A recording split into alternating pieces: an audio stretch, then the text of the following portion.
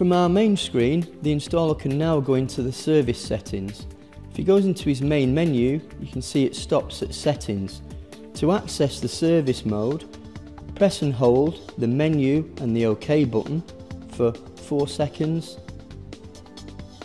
Now we're in our service menu, we can check with our diagnostics, where we can have a look at what's happening in general, outside temperatures displayed, boiler temperature, flue gas temperature, anything that maybe the installer will need to look at to help him with his diagnostics.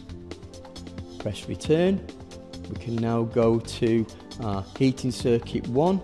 Again, this is what's happening with our first heating circuit. Brief scan. We'll go here, and it's a list of numbers that are available in the installation instructions that may help with system design. Still in our service menu, if now we scroll down to our actuator tests, here we can start controlling things and checking things from an installer point of view. Maybe on our minimum load, full load, and looking at our outputs at what we've got connected. So maybe we might want to run a pump or show up any internal extensions.